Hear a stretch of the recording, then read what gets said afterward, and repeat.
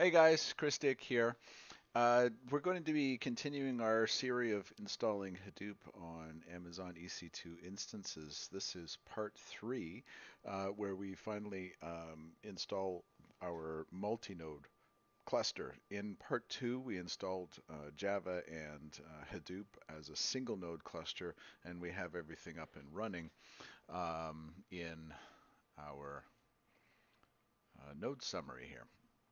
And if you look, all of the nodes from what we were doing last time, they all work, and that's the important thing to recognize. Now, this isn't very helpful for the use of Hadoop, and that is that it needs to be run in a parallel environment, or at least it should be. That's how to get the most out of it.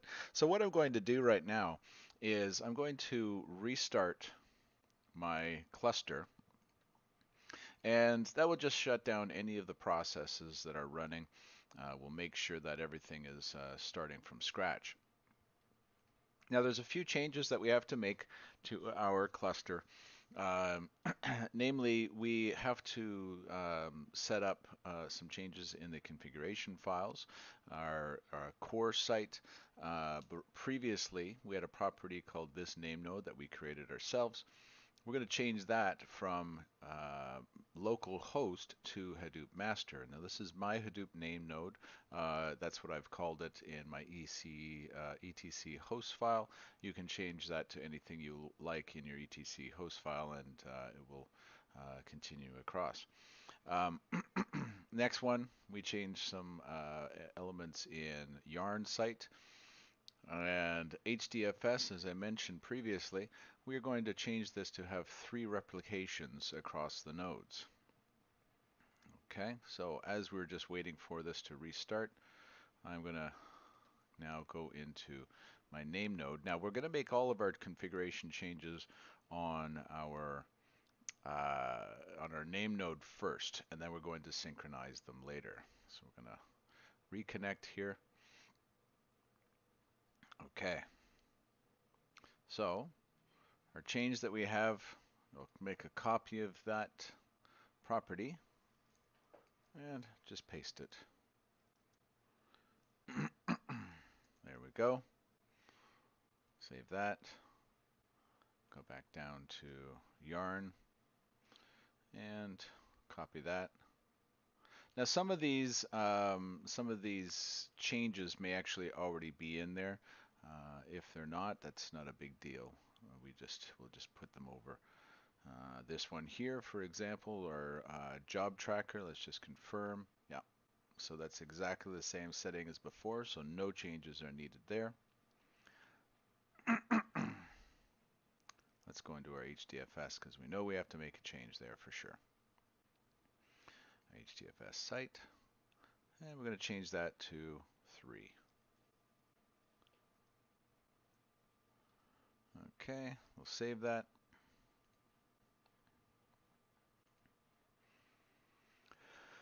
All right, so we're looking pretty good. We don't need to worry about changing the ownership and file permissions. So what we're going to do next is just copy the configuration files over to our data nodes from our name node.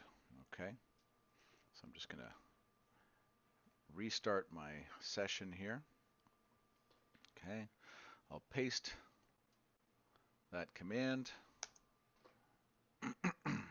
Okay, and we'll just double check. I'll check with my data node 1 to ensure that that file actually got over there.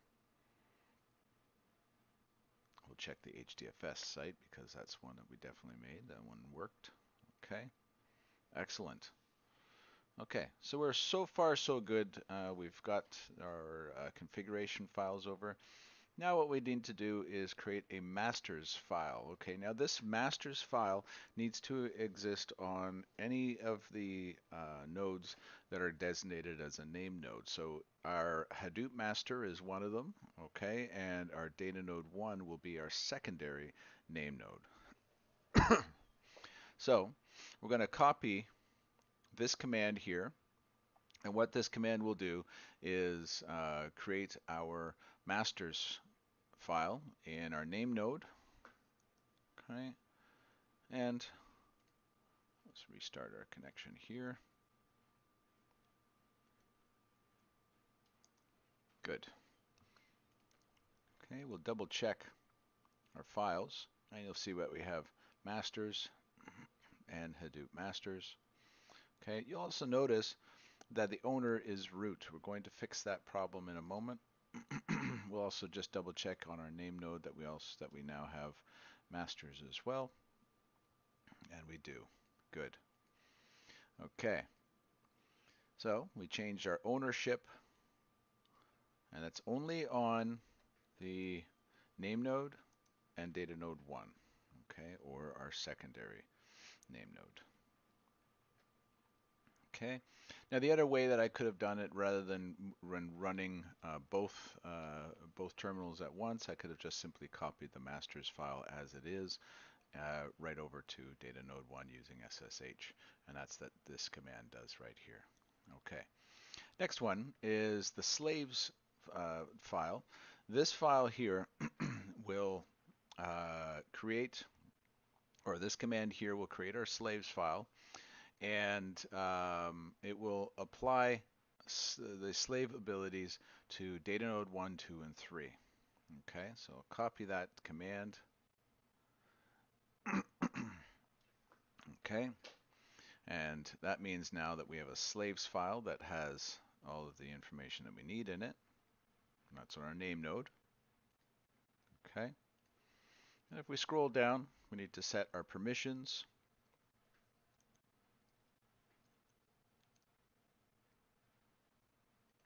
Okay, there we have our permissions set. And last but not least, we need to copy the slaves file over to all of the other nodes in our cluster, and we do that just by executing that scp command. So let's just check data node 3, for example. Here we'll just see if we have that file. If we don't, we need to understand why. Okay, sort by changed. Okay, data node 1, 2, 3. And you may notice that in this configuration directory here, there is no masters. Okay, just remember, data node 2 and 3 are strictly for data nodes. Data node 1 is a secondary name node. Okay, next one. Now, some of the things that you may want to consider here during the name node format. All right, there are folders that we set up in the in our environment variables, for example. Sorry, not in our environment variables, but we set up in our HDFS on our other data nodes that may cause some problems during our format. But I'm going to run this and check it out here, because what we have is a formatted name node that was formatted as a single node. So let's just see what happens here when I try to run this format command. What it will do is ask me to reformat the system. So I'm going to click on Y, okay, to reformat. And we're going to see what happens when we run a start DFS here. Now, I'm thinking that it's probably going to give us some errors in the logs. So we're going to check the logs in a moment. Okay, so far so good. You can see that our data nodes are all starting up. I'm going to go to our DFS homepage and refresh here. Okay, right now it shows as 0 live nodes. Okay, so that's not a good thing. This is what we're going to be checking out right now. Most likely the reason is, and you'll see that there is something in the log files that shows why this failed. Okay, and remember, you need to go down to the very bottom of this, and it says incompatible cluster IDs. No problem, we can fix that, and that is because we have cluster IDs that are related to each single node cluster, not the not the data node that we're trying to, or the multi-node cluster that we're trying to work with. We'll just double check here to confirm that it's the same problem. And you can see that it's consistent across the board. Okay, well, just do one more, just for the sake of understanding what we need to see. Okay, all right, you can see that's the same thing. Now, how do we fix this? It's quite simple in a non-production machine. We're going to be taking the easy way out, and that is we're going to be removing some of the data node information that is in our that is in each of our data nodes. So this is our data home information, I should say. Okay. So I have some scripts here that I use quite often. You feel free to copy those. So I'm going to stop my DFS. Okay. But on the other ones here, I'm going to remove the data home.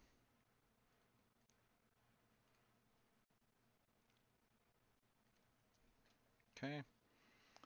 And restart that connection there.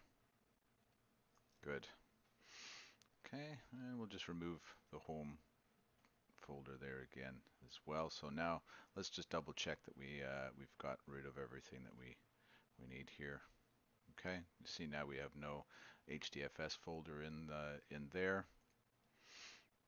We want to make sure that everything is out because weird stuff happens when it doesn't, as you can see. Good. And last but not least, we'll check our name node because this is one that is causing some problems here. Let's do that. We'll refresh. Great. So we have nothing in any of the name nodes right now. So from our name node, we're going to do a full format. All right. So you notice it didn't ask us to reformat, and we can just simply do a start dfs.sh. Okay. Now we can check our log files while we're doing this, while we're starting up, and we'll see what it tells us now. So far so good. So this is the most recent one. Okay. Let's just check one more here. This is a pure data node, so we want to make sure that it is working. Okay. Go down to the bottom and looking great. Okay, so we have this up and running. Let's run this or refresh this page. Okay, now we have 3 live nodes. Awesome. If we check into each one of these, we can get volume information. Okay, and this is how you want to double check that you have that you actually have something running here. Okay. If these pages didn't work on the other systems, then we would have some problems. You'll also notice that this is referring now to the public DNS, okay, and it's a port of 500.7.5, okay. Slightly different than this one. If I refreshed this one now, I won't get anything.